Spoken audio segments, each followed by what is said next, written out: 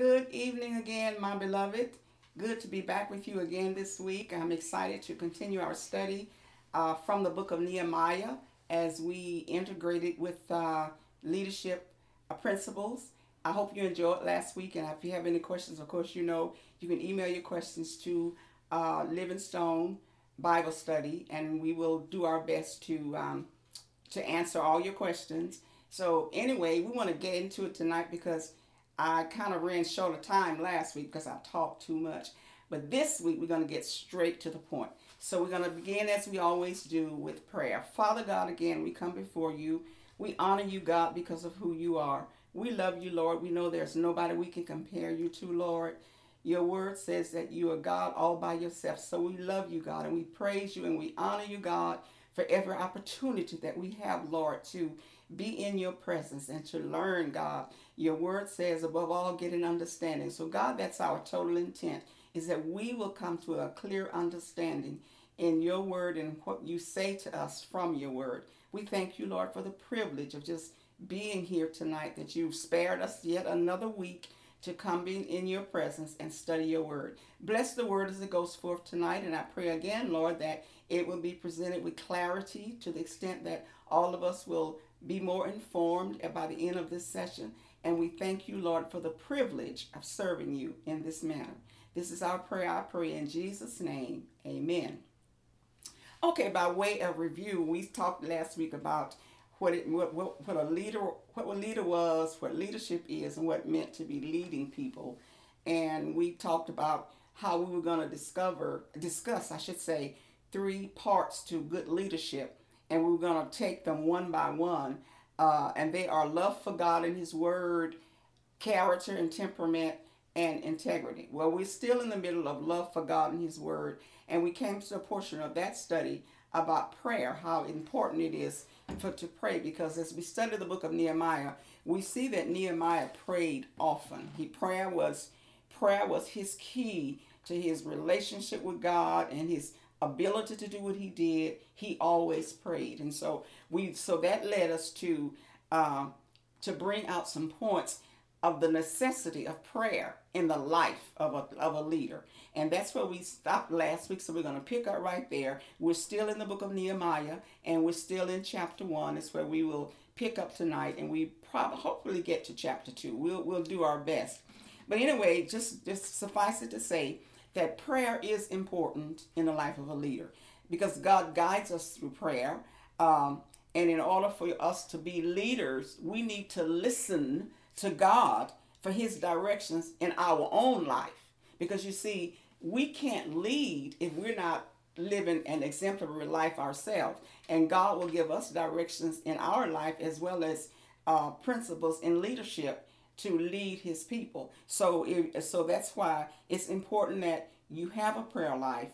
And as I closed last week with this, and I still say it, that if you show me a leader without a prayer life, and I'll show you one that's already failed. So, and we're not talking failure here. We're talking getting up to where God wants us to be as a leader. So some of the points of necessity of prayer. First thing, when you talk about the necessity of prayer, the clearest way for leaders to demonstrate their faith in God is through their prayer lives. And I'm going to give you a few pointers. First of all, there's nothing of eternal significance that happens apart from God. So you need to have God a part of everything you do. Turn with me to John 15:5. As usual, we use in our Bibles, John 15:5. And we're going to pick up right there with our scriptures. We're going to read several scriptures. But I want to use our scriptures just to support what we're teaching and how important we can't do anything without God. So this is John 15:5, and again, it's the word of Jesus. It says, I am the vine, ye are the branches. He who abideth in me, and I in him, bears much fruit. Here's the key. For without me, you can do nothing. These are Jesus' words, written in red in my Bible. So we know the significance of it. So here again, there's nothing of eternal significance that happens apart from God. That's number one. And secondly, prayer is fundamental, because if you're going to be a spiritual leader, you got to be filled with the Holy Spirit. And the Bible says, be not drunk with wine, but be filled with the Spirit. So the filling of the Spirit is imperative, because you're being guided and led by the Holy Spirit. And so that's all the fundamental as part of your prayer life is life in the Spirit, and being able to hear the Spirit speak to you clearly. And then one thing we need to understand, that without the Spirit's activity in your life, meaning the Holy Spirit, you may be a leader, but you're not a spiritual leader. And we're talking here specifically to spiritual leaders, people that are in churches and lead in churches, not just in the secular world. So without the Spirit's activity in your life, which includes your prayer life, you may be a leader according to the world's way, but you're not a spiritual leader. And then because God's wisdom, it makes you aware of things, and you should dedicate yourself to praying and attaining the wisdom of God. And then again, you pray to God, because we know God is all powerful. There's nothing God can't do. So when you want something, if you need some directions, some guidance, ask God. Who better to ask how to lead his people than the creator of the people? Amen. And so you pray again, because this is real life here. Being in leadership brings about a lot of stress in any position, profession or whatever. If you're in a leadership position, stress comes along as part of the job, you might say. And so we have to realize that the Bible, again, we go to the Bible, and in 1 Peter 5:7, it says, cast your cares upon me, because I care for you. So when we go to God in prayer and we go to his word, which are in the two come together, the stress that you're under can be relieved, because God has promised. Again, from 1 Peter, write that down and look it up for yourself. We won't look it up tonight because we got a long way to go. But 1 Peter, it says, cast all your cares on him, because he cares about you. I'm paraphrasing, of course, but I want you to go there in your Bible reading time. When you're feeling stressed out, go to the word, and you'll find comfort for your souls. You'll find peace in the midst of a storm. That's your stress release, is the word. And prayer is your stress relief. And so, and God reveals his agenda to us through prayer. So if you want to know what to do for God and how to do it for God and how to be the best leader you can be, you cannot get away from prayer. And again, we also said that your prayer life determines the effectiveness of your leadership. That is as true as it can get. Your leadership will not be effective if you don't have a prayer life. And so I want you to know also that the first step in any venture is to pray. And so you pray, because prayer governs your conduct. Prayer conducts your character, and prayer is it's just essential, because conduct is what we do, but character is who we are.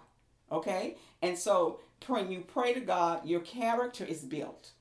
It's a stress reliever, and it also builds your character. And in Ephesians chapter 4, verse 1, and then chapter 5, verse 15 to 16, it talks about walking circumspectly in the world, and watching our conversation and our temper and things like that. So prayer combined with the word of God is essential for all leaders. And you'll note that Nehemiah prayed at least 8 times in doing this job that he was on. I counted them, and I hope I counted them right. So you might want to, in your study, everywhere you see, it's called deductive Bible study. Everywhere you see the word where he prayed, underline, highlight it in the same color, so you can go back and count for yourself how many times he prayed. That's how essential prayer was to Nehemiah. Okay. So now we're going to read his prayer, because there's some things I want to point out to you in this prayer that Nehemiah prayed. I'm going to call attention to a couple of things that are important for us as we go through our study, of course, about great leadership. Amen. So I'm going to read the prayer. And it may be by some people's standards extensive, but I'm going to read it anyway. Just bear with me, okay? So Nehemiah chapter 1, and this is the prayer that he prayed. And I said, I pray, O Lord God of heaven, O great and awesome God, you who keep your covenant and mercy with those who you love and observe your commandments. Please let your ear be attentive to you and your eyes open, that you may hear the prayer of your servant, which I pray before you now, day and night, for the children of Israel, your servants, and confess the sins of the children of Israel, which we have sinned against you. Both my father's house and I have sinned. And he goes on to talk about how they've acted corruptly and not kept the commandments. But then he gets to verse 8, he says, remember, he talks about in verse 7, he says, you commanded your servant Moses. And he said, remember, I pray, the word that you commanded your servant Moses, saying, if you are unfaithful, I will scatter you among the nations. But if you return to me and keep my commandments and do them, though some of you were cast out, I will gather you from there and bring you to the place which I've given you. And then he concludes his prayer by saying, now these are your servants and your people whom you have redeemed by your great power. Remember, God had brought them out of captivity, and by your strong hand. He ends his prayer by saying, O Lord, I pray, please let your ear be attentive to the prayer of your servant and to the prayer of your servants who desire your name, and let your servant prosper this day. I pray and grant him mercy. Pray and grant him mercy in the sight of this man, for I was the king's cupbearer. So that's the essence of Nehemiah's prayer. And two things I want to point out. First, he talked about God and how powerful God is. He says in verse number 5, he says, I pray, Lord God of heaven, O great and awesome God. He acknowledged the holiness of God at the very beginning of his prayer. Because when you love God and you keep his commandments, when you love God and you pray and you give God that honor at the beginning of your prayer, that opens up your heart to understand and to embrace who God is. Before you start asking God for anything in any prayer, acknowledge him. Acknowledge who he is. Acknowledge his holiness. Acknowledge his power. Acknowledge his goodness. Acknowledge everything about him before you start asking for stuff. It's just in order. Because if you remember in what we commonly call the Lord's Prayer, it says, Our Father which art in heaven, hallowed be thy name. Thy kingdom come. So at the very beginning of the prayer that Jesus taught his disciples to pray, there was honor for God. So Nehemiah was within that pattern. When he started to pray, I pray, Lord God of heaven, O great and awesome God, you who keep your covenant and mercy with those who love you and observe your commandments. That's key. That's what I want to point out there. And then verse number 8, when he talks about remember what you said to Moses. I'm paraphrasing, of course. So when you pray and you pray according to what God has already done, rather than what we are asking him to do, you open up God's you attract God's blessings, because you're letting God know, I know something about you. I know what you've done. I know how you've done these things, and I know your promises to those who follow your commandments. So when we get ready to pray, remember, call to God, say out to God things that God has done. Not that he don't know, but it's just still in the area of reverencing him. When you acknowledge that you have knowledge of the things that he has done already. Amen. And so then I want something else. He identified himself as a servant. We talked about servanthood earlier. So verse number 6, he says, please let your ear be attentive to and your eyes open. And he calls himself, and hear the prayer of your servant. I also went through and counted the number of times he called himself a servant in this prayer. And there were several times he referred to himself as a servant. He honored God. He recognized the power of God. He calls himself a servant. And something else he did. He admitted his faults and his shortcomings. Look at verse number 6. He said, beginning at the middle of, he says, I'll just start at the beginning. Please let your ear be attentive and your eyes open, that you may hear the prayers of your servant, which I pray before you now, day and night, for the children of Israel, your servants, and confess the sins of the children of Israel, which are sinned.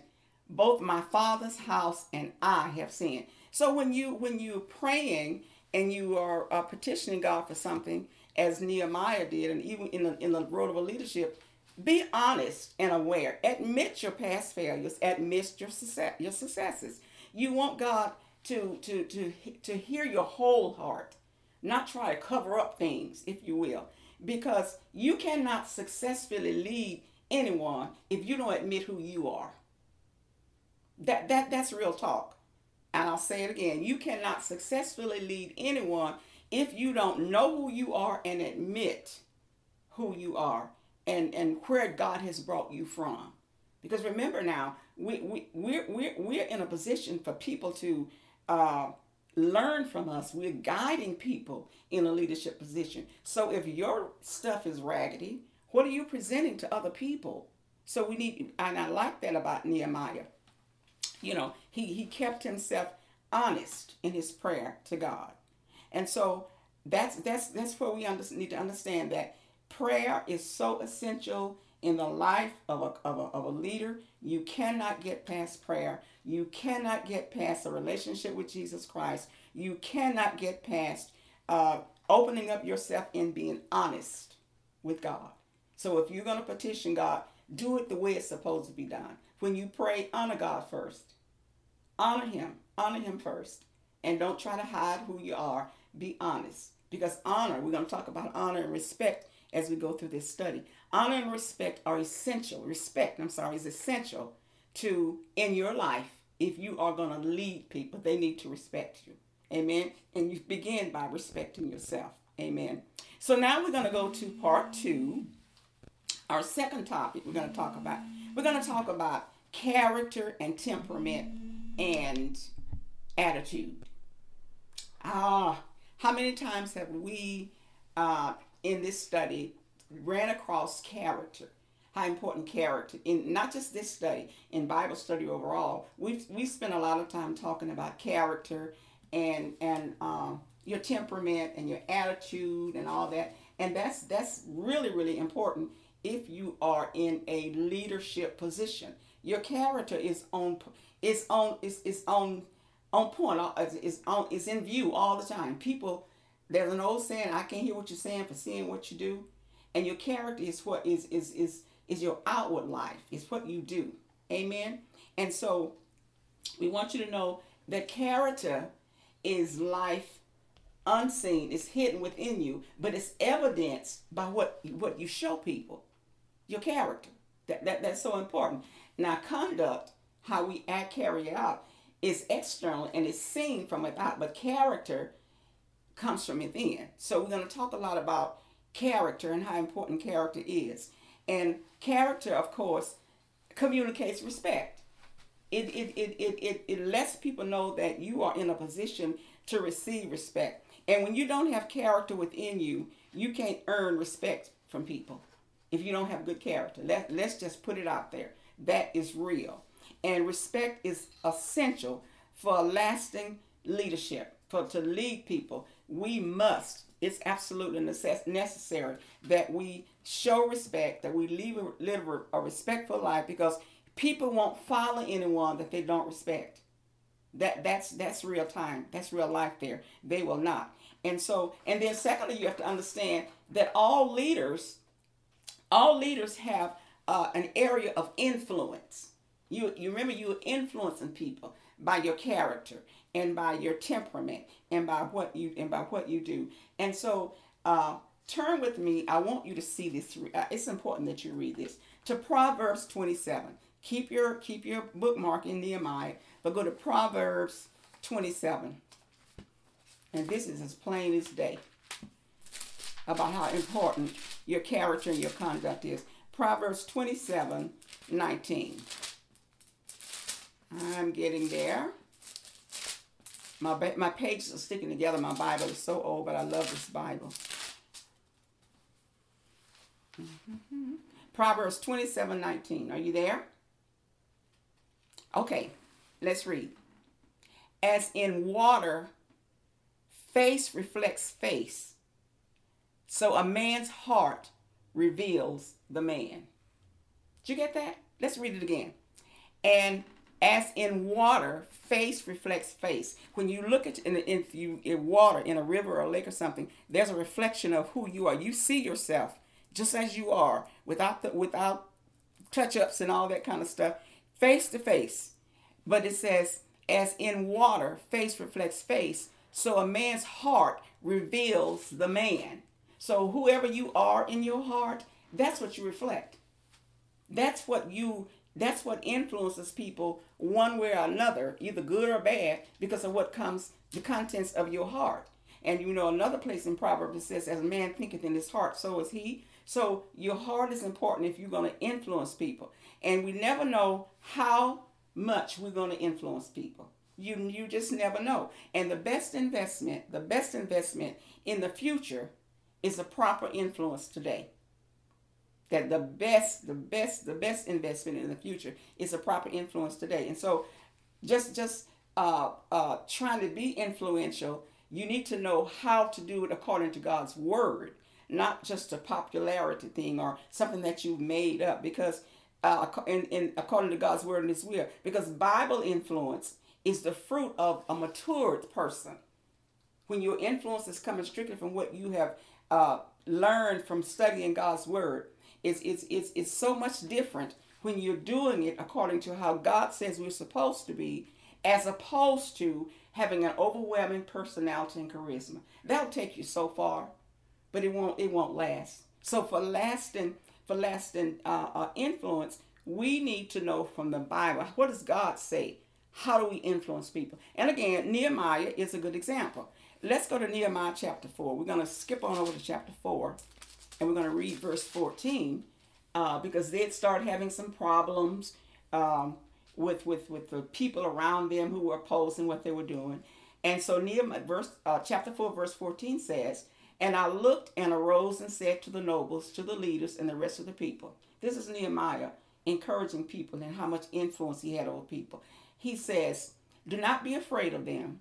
Remember the Lord, great and awesome, honoring God again, and fight for your brethren and your sons and your daughters and your houses. So he's influencing them. He's encouraging them. Don't be frightened by those people. And then we go back over to chapter 2. We kind of switch going back and forth. In chapter 2, verse 17 and 18, I like this verse to show how much influence he had over the people. He says, then I said to them, you see the distress we are in, how Jerusalem lies in waste, and its gates are burned with fire. Come, let us build the wall of Jerusalem, that we may no longer be a reproach. And I told them of the hand of my God, which had been upon me, and also of the king's words that he had spoken to me. So they said, now after he talked to them, this is their response to him. Let us rise up and build. That's the level of influence Nehemiah had with those people, because he was a God sent. His heart was towards them. They said, let us rise up and build. And they set their hands to do this good work. So influence is important. If you're going to be leading people, you got to have a level of godly influence over them. And it depends on your character and your temperament. Because nobody would have followed Nehemiah if he'd gone there. And we'll see, if you studied chapter 2, you've seen how he went at night by himself and he examined the damage, and God had given him the vision and a plan and everything, and he kept that to himself and we'll discuss that later, but he went himself, and so he would know what to expect and what to present to the people. But if he'd gone there and I'm Nehemiah and I came to do this and I'm in charge of this and blah, do you think anybody would have followed him? Who follows somebody with an attitude? That's my question. Who follows someone with an attitude? Nobody does. And so we find here that Nehemiah had a vision. Because leaders need a vision. And if you read chapter 2, and I hope you did, and you see where he went and he checked everything out, and he didn't go to the people right away. He took his time to devise a plan before he presented it to the people. And when we get down to verse 17 and 18, which we've already read, he shared this vision with the people because he had worked out a plan. So if you've got vision, have a plan to go along with it. Amen. What was his plan?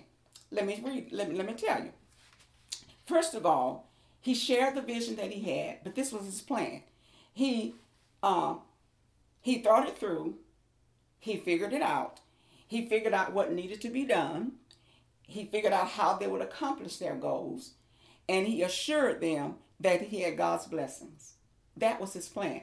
But he shared the vision with them. At first, he didn't tell anybody because he didn't want to walk in there all pious and everything. But once God had given him the vision, when he assessed the situation, he shared the plans of the vision with the people. So if you got a vision, you need a plan, leaders.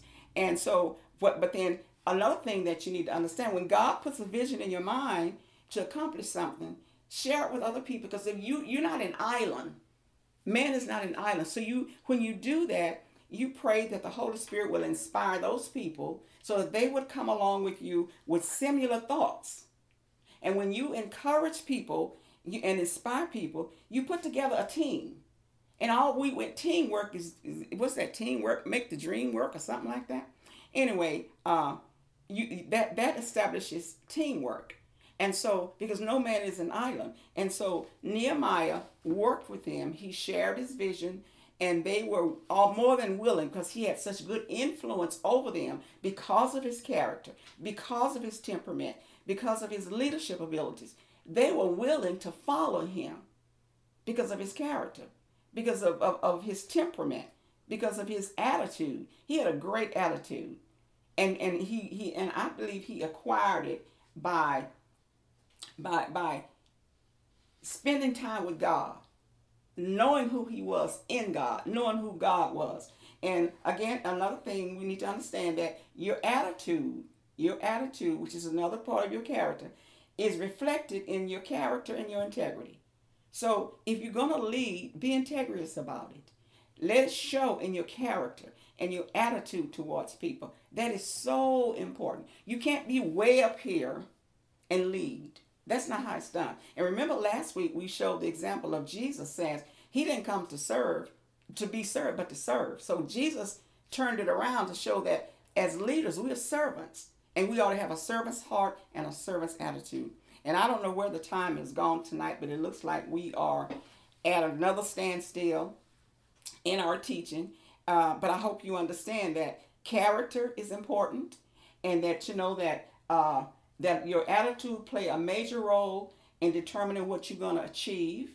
It's done through your character, and your mind and your thoughts influences your actions. So it starts first in your mind, and your actions are influenced by your mind. So that's why it's so important to have a good heart, to have a servant's heart, and to keep your attitude in check, and to know that you are a servant. You're a leader, yes you are, but before you are a leader, you are a servant. God chose you for this position, and he put you in this position to serve, not to be served. So keep your attitude in check. Pastor preached a message a couple of weeks ago about check yourself. That's good advice. That's really good advice. Check yourself. If you're in a leadership position, check yourself. Where are you? Where are you on the scale of personality? Where are you on the scale of influence? Where are you on the scale of your prayer life? Where are you? How much influence do you have with people? Not over people, with people. How much influence do you have? That's so important. And character and temperament and attitude, it's all a part of what is part of a leadership person's personality. So again, our time has slipped away from us. And so next week, we're going to talk about some things in chapter 3. We're going to move on to chapter 3. And I hope you're reading along with us, so we don't have time to read it all on this hour, this 30 minutes that we have. But go into chapter 3, and we're going to see something about the builders and those who built. And it's kind of reading where you're just getting a bunch of names. But you know what that does, and say this very quickly. If you take the time to just read this, it prepares, it gives you discipline in your Bible study. It may not be the most interesting thing, but you are establishing discipline when you go through there and you read all these names, but discipline is being established in the Word of God. You're learning how not to miss anything, because sometimes in the midst of all these things, you find little nuggets. So read chapter 3, and I pray that we will get back together again next week, and we're going to continue in the book of Nehemiah. We'll go to chapter 4, of course. So read 3 and 4, and we'll be prepared to talk about integrity. That's what we're going to hang this hat on, integrity. So, God, I thank you again for this short period of time that we had together. Pray, oh God, that we have set forth some principles for us that are valid in our leadership positions. And we have a good example in front of us as we study Nehemiah and what he did and how he did it. And particularly, Lord, how he met with confrontation is so important, Lord. So as we go forward, Lord, I pray your consistent involvement in this lesson with us. Holy Spirit, speak through us that we may impart words of wisdom. This is our prayer we pray, and we ask it all in Jesus' name. Amen.